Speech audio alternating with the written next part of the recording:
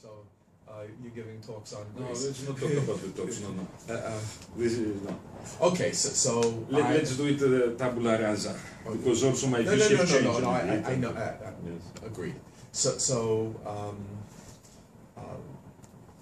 Europe is in crisis, and so is Greece, and the crises are related to each other. I think they're very frightening, but maybe there's some promise in them as well. So perhaps you could explain to me how you see it. Yes. So we start. We're going. Okay. So yes, my interpretation is that there are interlocking crises. So there is definitely the financial or economic crisis that is the most visible and commented on. But underneath or in relation, there is also what I would say constitutional crisis in Europe. There is also a geopolitical crisis, and the third is that there is what we might call a kind of cultural or existential crisis. Mm-hmm. So I would say that the constitutional crisis that emerged also became predominant in the Greek issue has to do with the failure of constitutionalizing the European integration that will have provided some mechanisms of dealing with those kind of situations that now they are missing, and they created de facto institutions. The second is the geopolitical crisis relates also with the war in the Ukraine and Russia, and also with the increasing number of irregular migrants that relates again with the question of Islamophobia, the militarization of some Islamist movements or persons in Europe. And the existential crisis has to do with the overall political and social vision that should inform Europe and is missing. There is no vision anymore about Europe besides all these technical issues about austerity. So, you know, for me, given my political experience of the relationship between Ukraine and what's going on in Greece, of course, is very, very interesting. But the issue of political vision of Europe is actually surprising, because in East Central Europe, not East Central Southern Europe, in the former Soviet bloc, Europe meant something and still means something, having to do with liberal democracy, free speech, you know, the whole litany of democratic accomplishments. And so, I mean, I understand the financial crisis presents real dilemmas, but is there a crisis in democracy? And how are I mean, how is Greece and Ukraine connected? Definitely, I think there is a crisis in democracy, and this became apparent even in the last 2 months after the recent elections in Greece. The way that the major European countries reacted to the argument of the new government that since there have been elections, a new government has been elected on a new agenda, and there should be a change of the policies related to austerity. The reaction to this, that there is no need to change anything independently of the change of governments, is symptomatic of the state of democracy, at least in the Western geopolitical space of Europe. Now, which means that what people vote cannot be considered anymore as an important factor in how governments behave. Right. And especially German officials and politicians, but also intellectuals and journalists, the way they commented is that the change of government should not affect the way that Europe addresses this kind of problems related to financial or economic issues. So I think that's the first time that we hear something like that in Europe about democracy, that electoral outcomes have no effect on governmental decisions. Now, how the crisis in the Ukraine affects Greece? First of all, it affects Greece with the embargo. the embargo, of Russia. that has affected and deteriorated the Greek economy, given that Greece was a very important, a major country of agricultural exports, and now this is foreclosed. This is one simple indication of how this affects, but also the search, Greece is searching for multiple alliances. And in other times, Russia could have been a legitimate potential partner, and because of the crisis now, also this has been foreclosed. So the diplomatic possibilities of the Greek government are limited now. So the democratic landscape, or the deficiency of democracy landscape, is really quite ironic and tragic, because I will declare, as someone who has some expertise in Russia and Ukraine, that democracy in Russia is being radically compromised by Putin, that there's a continuity between the KGB and Putin's governing practices, and the embargo makes some sense in those terms, as that internal democratic deficiency has actually led to imperial behavior in Ukraine, using arguments that sound an awful like arguments that were made 60 years ago. Yes. There's reason for that embargo on democratic grounds, but then I think you're absolutely right. If the citizens of countries of polities can't actually have an impact on the direction of their government policy, then what is democracy? The most minimalist definition of democracy is compromised in the Greek EU, but especially German relationship. Yes, there is an example in relation to what you said. For instance, before the recent visit of the Greek Prime Minister in Russia last week, there was a visit by the Italian Prime Minister in Russia.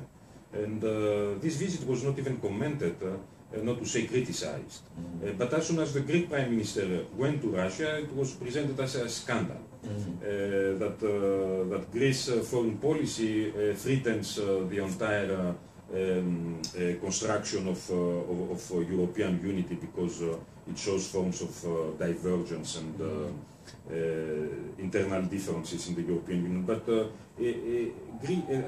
as I understand it, the Greek government wants not only to increase some potential economic gains from Russia, or from a kind of diplomatic ties with Russia, but also wants to play a role between Russia and the European Union, and to increase its geopolitical importance by inserting itself between these two spaces rather than siding with one or the other.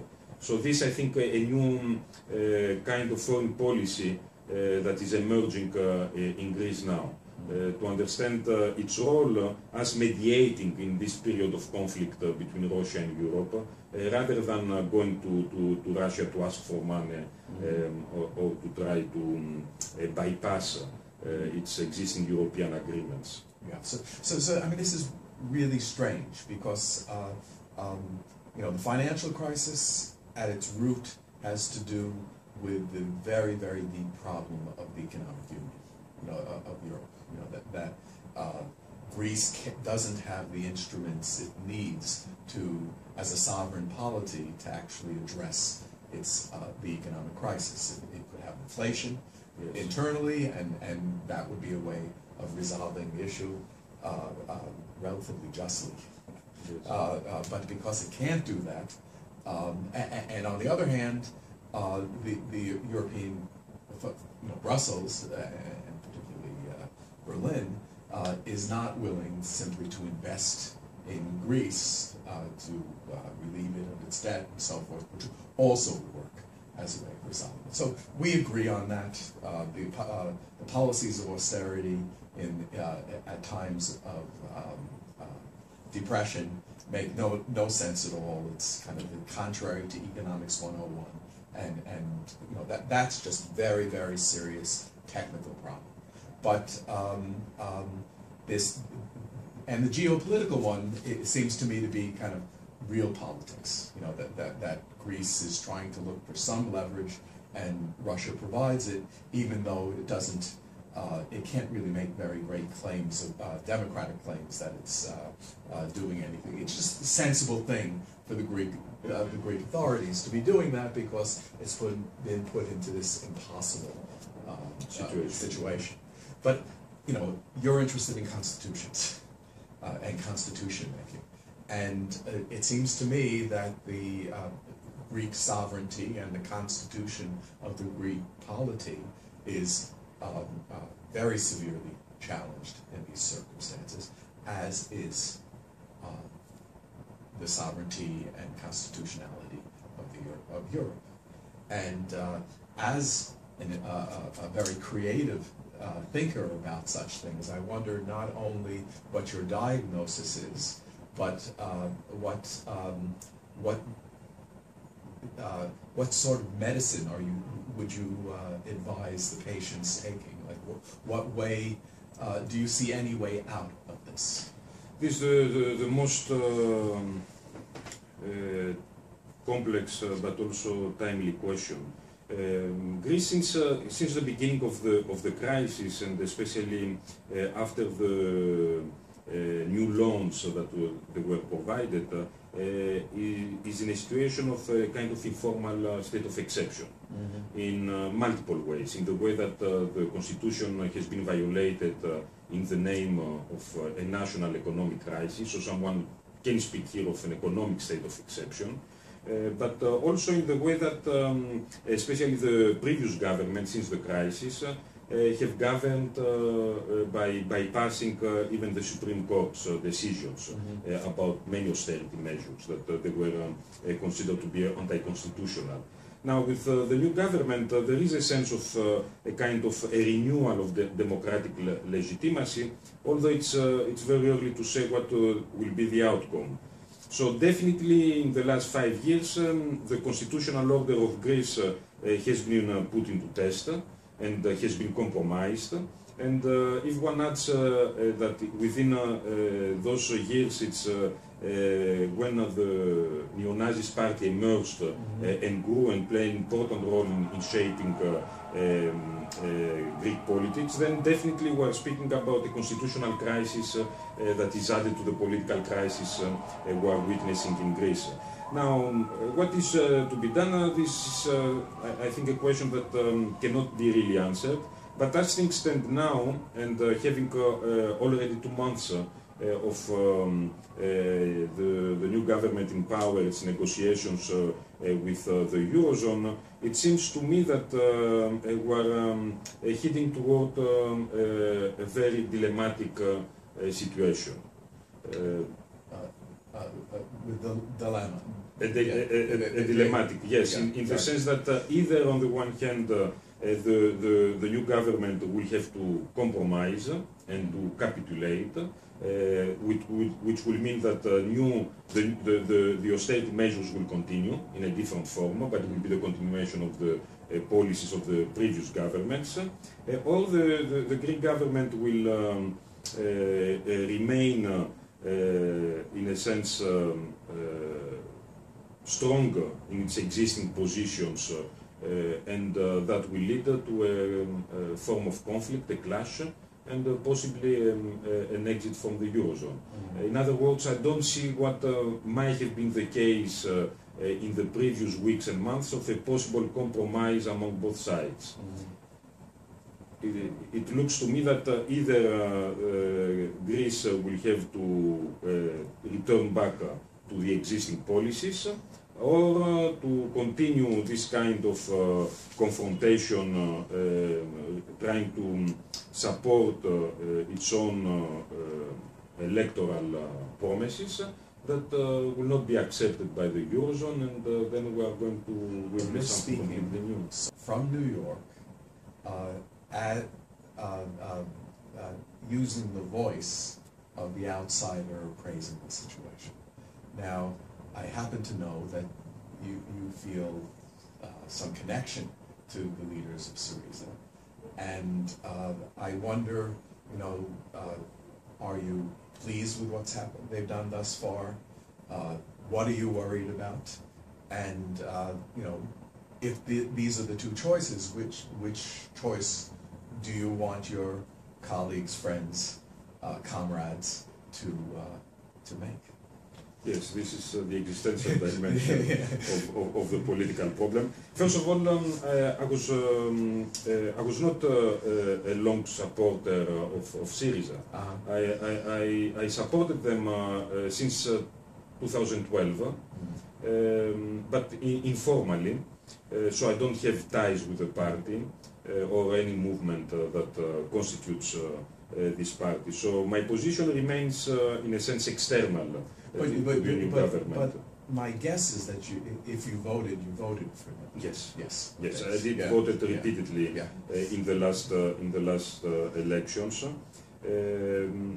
But on the other hand, I think that we shouldn't harbor any kind of revolutionary romanticism about Syriza. As I have said several times in the last weeks, Syriza is not a revolutionary party. And although sometimes, especially abroad, there is a kind of enthusiasm about this new government, I don't share it. And I didn't share it even when I voted for them and I supported them. So for me it is a reformist party, a neo-Keynesian party with a strong internal communist opposition, that's true, but its main political identity is to reinvent in one way or another a more democratic welfare state. So it is in a sense in the left of social democracy, but has not cut its ties with the social democratic past. So the radical dimension of Syriza has been, in a sense, either artificially or because of the circumstances inflated. Inflated because Europe has taken such a neoliberal and conservative turn that even a new kind of social democratic party appears to them as extremely radical. This is the tragic paradox in Europe today, that a kind of moderate leftist party is presented as a revolutionary threat to the European order. So this says a lot about the actual direction that Europe has taken. Having said that, given the circumstances, there is a positive and important role for Syriza to play. It could be that if it succeeds in whatever scenario, it might generate or trigger a reaction or an end against or an end to austerity policies in Europe. Historically, I think the Syriza's rise to power has some novelties that have to be taken into account.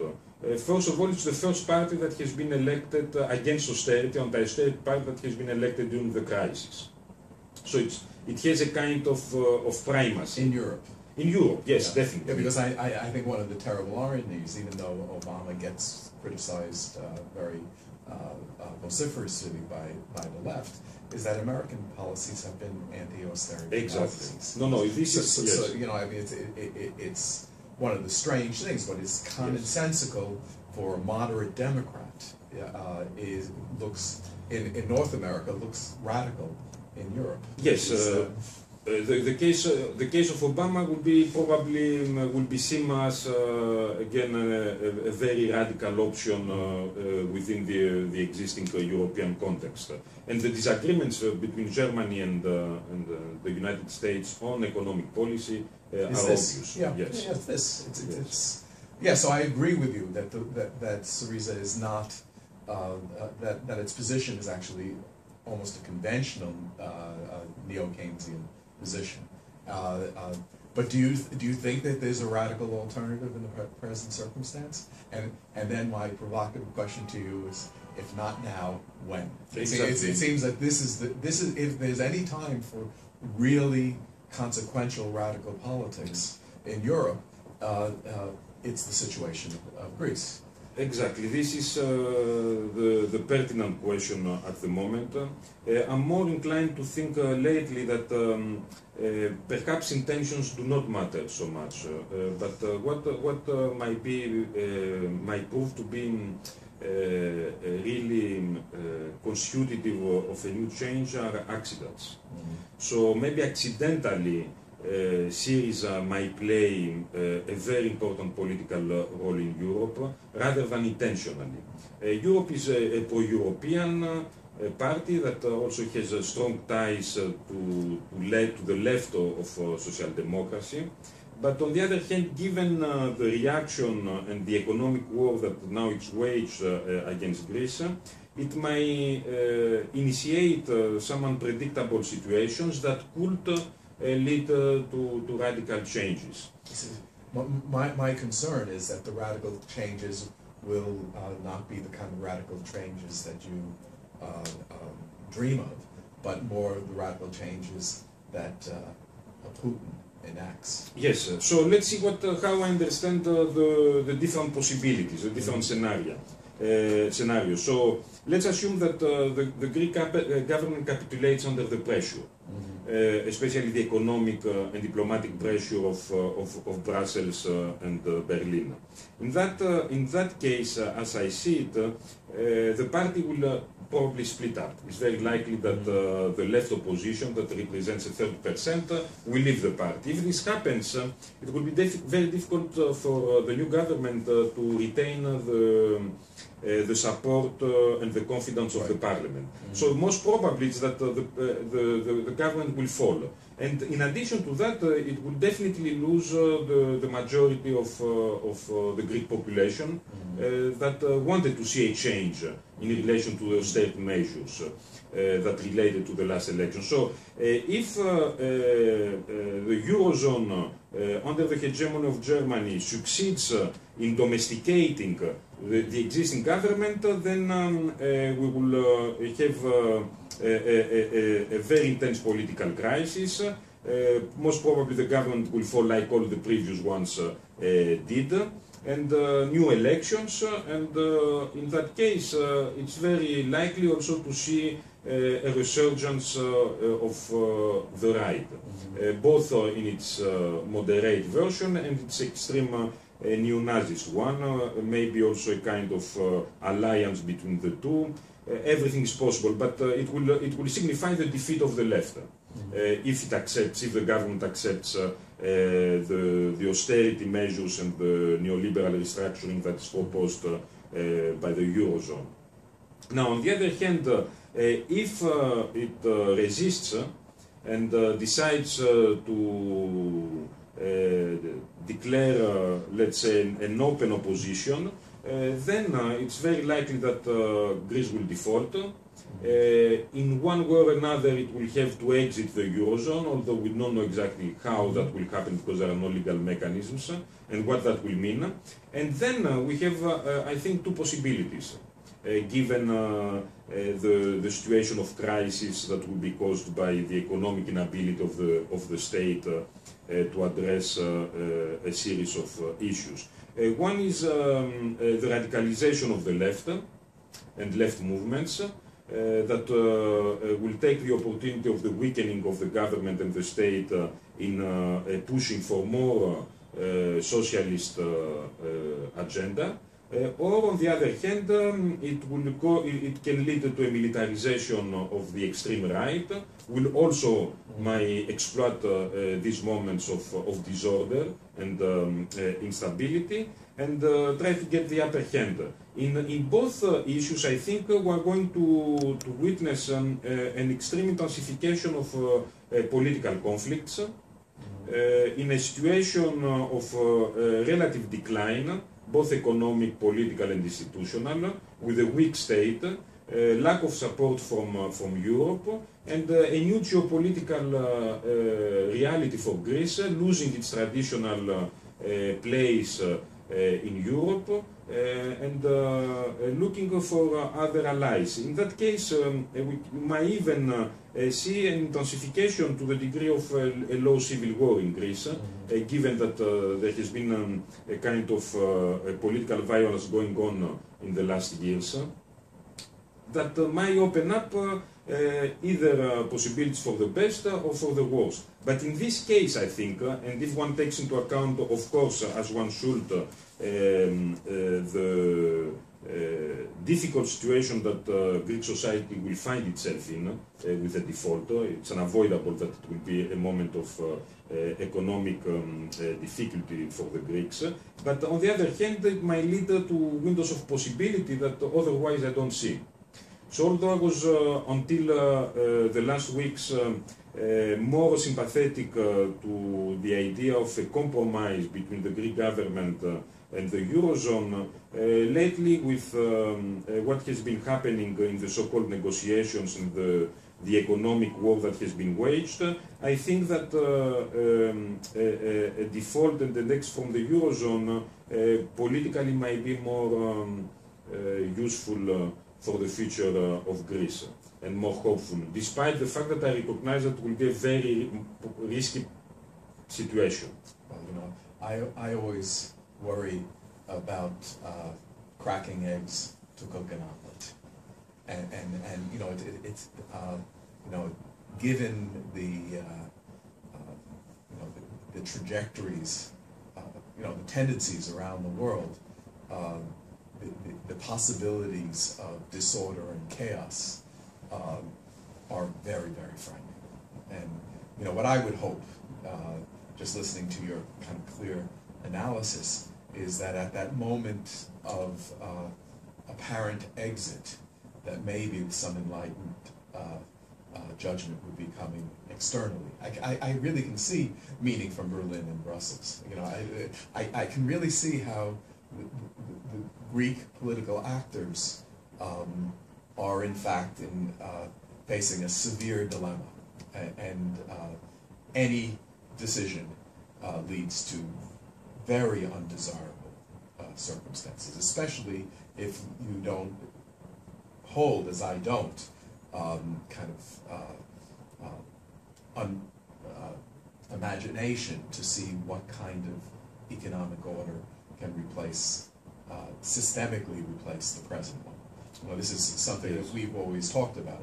I really don't think there's a systemic alternative to capitalism. I think that there are capitalisms and more humane and less humane capitalism that includes socialist projects within it, but a completely different kind of economy is very, very hard for me to imagine. Yes, I think you put it correctly with the eggs, but I think there are three kinds of omelettes that are being cooked now. And now we're talking about eggs, so maybe Exactly. we'll close with the cooking lesson. Yes, there are three omelettes that are being cooked right now. The first is the neoliberal one that also it breaks eggs. Yes, yeah, and, no, it's already broken. And many eggs have been already broken. They want to break more in order to restructure the country according to the neoliberal dictates. So there are also many eggs and a lot of suffering that has been, let's say, diffused in 5 years. So it is not a particular moment, but it has a kind of a temporal diffusion. Then slow agony. Slow agony and maybe slow death. The second egg will be the neo-Nazist egg. That will be much more violent, will resurrect all the nightmares of the last century in the European continent. That will be the worst egg of all, the worst omelette of all, but it will relate also with the first one, in a kind of paradoxical balance. And then there is the left-wing omelette that I think it's the most tasty and the most hopeful, but again it will require cracking some eggs as well. So I don't see any other option.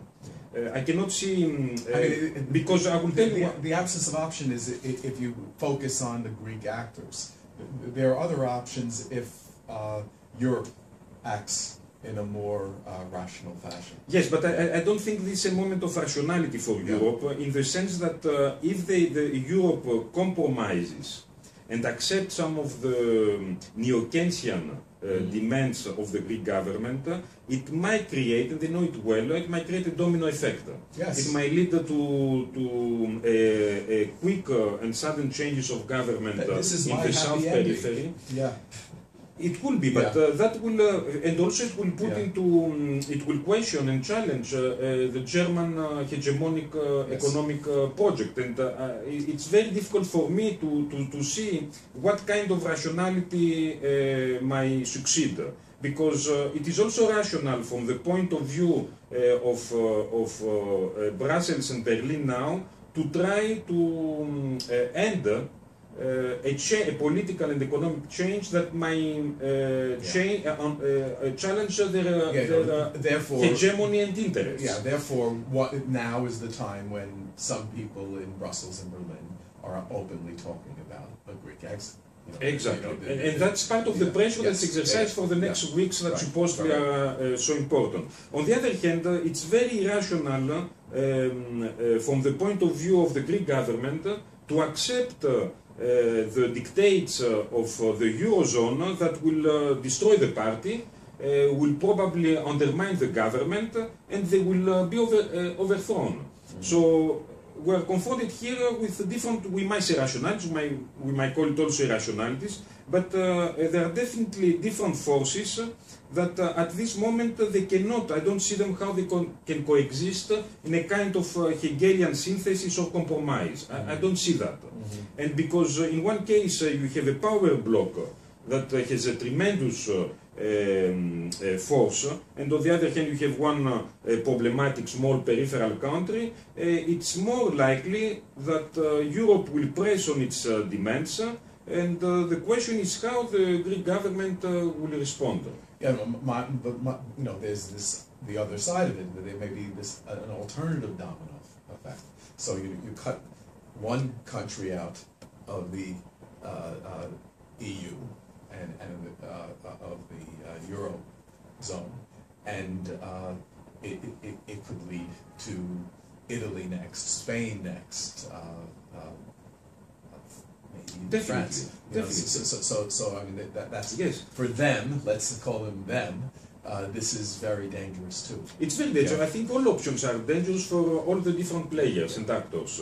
The question is what is best for a radical left project that again it's not a revolutionary one, it will not transform the capitalist, will not overcome or transcend capitalist economy and replace with another, but it will try to replicate the idea of a kind of more human capitalism with the protection of some social rights that today in Europe appear as radical demands, although they are not. Two final things. Andrew told me that you had some interesting things to say about immigration, the problems of immigrants and the role they play in this. Yes, first of all, one needs to take into account that in this political and historical moment in Europe, Syriza has taken the most radical position regarding irregular migrants. They are going to vote now a law that will give citizenship to approximately 200,000 second-generation migrants. It was time. And also it has attempted to close down detention camps for irregular migrants, and now very recently, just today, they have decided to provide legal travel papers to all Syrian refugees so they can go to Europe and not be stuck in Greece. So I think that when it comes to the question of migration and also to irregular migration, Syriza is in the avant-garde of the progressive forces in Europe, and probably it will also be punished by Europe because of that. But my position, I think it goes a bit beyond what is the official policy of the new government. I do believe that, especially if there is an exit of Greece from the Eurozone, Syriza should immediately provide Greek citizenship to all irregular migrants, or to most irregular migrants that are in the Greek soil, and also to the legal migrants that they wish to acquire citizenship. And why I have this idea, knowing all the problems associated with migration in Europe? Because first, it will transform radically the composition of the Greek demos. It will break this nationalistic fantasy that is haunting Greece again after many decades. And also it will be able to integrate into Greek politics segments, new segments of populations that can use their newly found radicalism in order to reinvent what Greek politics and European politics may be. I think such a radical measure also will marginalize the extreme right and the conservative nationalist right, because then they will be on the defense, they will have lost their initiatives. And for another reason, one last reason that's more instrumental, but it's important to keep in mind and not to be afraid to state it, it will change the composition of the Greek electorate. So the left will create a new social body of potential voters that will support this government and this party for a very long time. So I think it will have, in a sense, quasi-revolutionary implications at the level of the symbolic, the national, the political, and the social and the class structure of Greece, by also weakening the position now of the nationalist right in Greece. So my ideas are not very conventional in Greece, but I think they make sense, and from a political point of view, they point to changes that might not be reproduced within the existing political system as we know it. So there's a tremendous irony.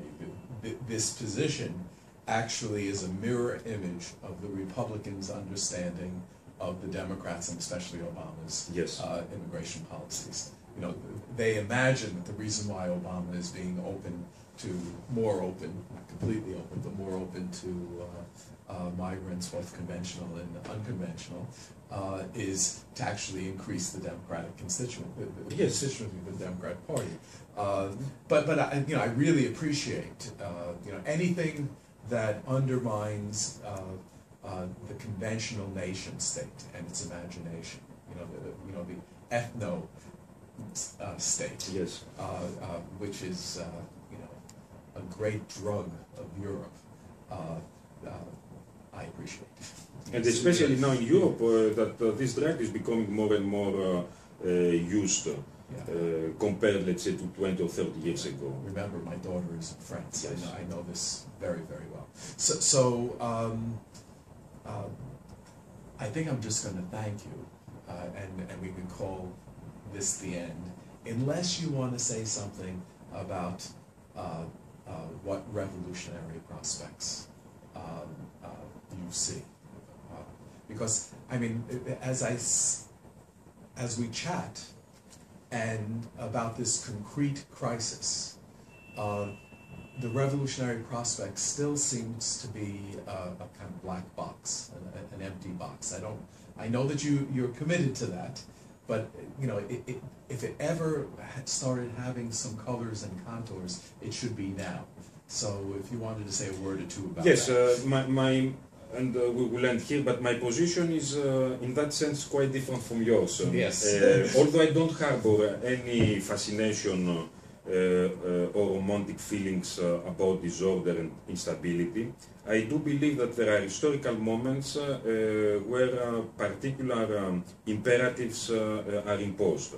and define politics. So in this very specific, concrete historical moment, my impression is that instability might be more promising for a revolutionary change by accident than traditional reformist politics that might just reproduce the same. So it's just a way I understand the existing political dynamics in Greece and in Europe.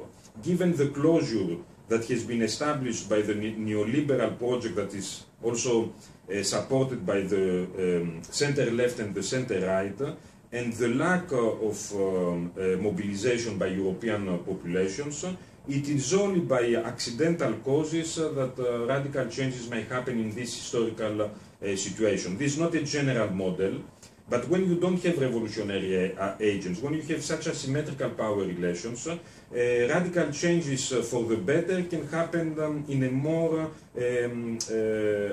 accidental and unpredicted and unintended way. It's what probably Machiavelli would have called the moment of fortuna. So I think that fortuna presence is becoming more central today than the dimension of virtue that is for normal politics. Although I'm very aware of the risks and the possible problems that this might cause in the short term in Greek society and in Europe. But as things are now, the choice would be either this neoliberal barbarism that threatens whatever has been left of democracy, or an accidental trigger that might mobilize and create a new dynamism that we haven't seen and we have not predicted, like what happened in Eastern Europe, although in a different direction, that was neither predicted nor intentional, and it created a dynamic on its own. Maybe it's the time for radical egalitarian and democratic politics to become also subject to a kind of accidental change. Okay, so as you can imagine, there's much I could respond and I could immediately respond, and then you would respond, and we would go on with this conversation. Instead, I'm going to propose that we leave it, that you had the last word at this time, but that it's actually a proposition for further discussions, maybe inviting other people along with us to talk about this moment of fortuna question.